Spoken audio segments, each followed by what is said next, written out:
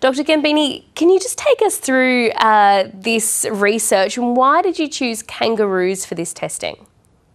Well, thank you so much for the invitation. And yes, we are starting our research in kangaroos because kangaroos are abundant. And so this is a species that we can get samples from. And this is what we need to start setting up the technology. We need to collect eggs and we need to collect sperm and start understanding what's going on in the lab to be able to then apply it to other marsupials, like endangered species, where having access to samples is a little bit more complicated.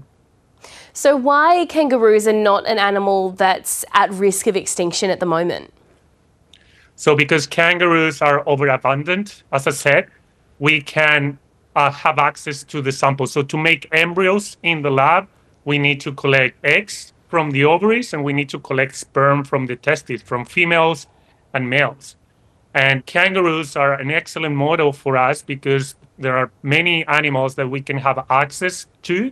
So there's plenty of samples that we can use in our laboratory to perform all the experiments and to be successful on fine-tune this technology that has been applied in many other species, but yet not in kangaroos or other marsupials.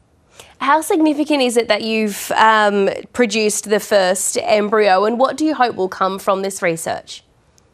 Yeah, so the very first attempt of producing a marsupial embryo was 20 years ago. And in these last 20 years, we have learned a lot on how to grow embryos in the lab. And we are growing embryos in bovine and in horses. And now that we can have marsupial embryos in the dish, this has a huge impact for conservation because we can understand a lot of the reproductive biology, and this can help us to design new conservation tools.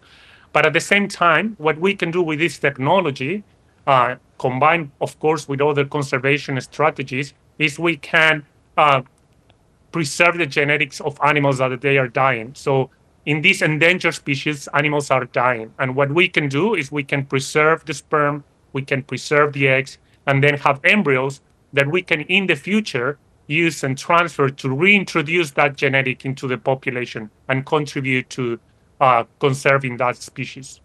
So are there plans for any other animals to be in line for this trial or this treatment, and what are some of those animals?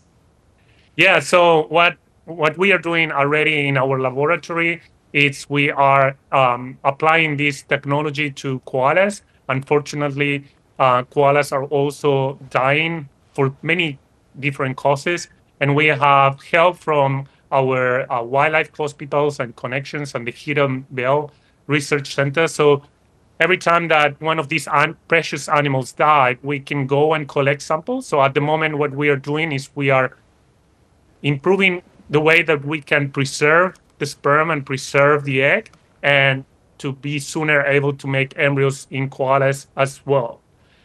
So koala is next in our goals, but we are probably happy to start working with other endangered species quite soon.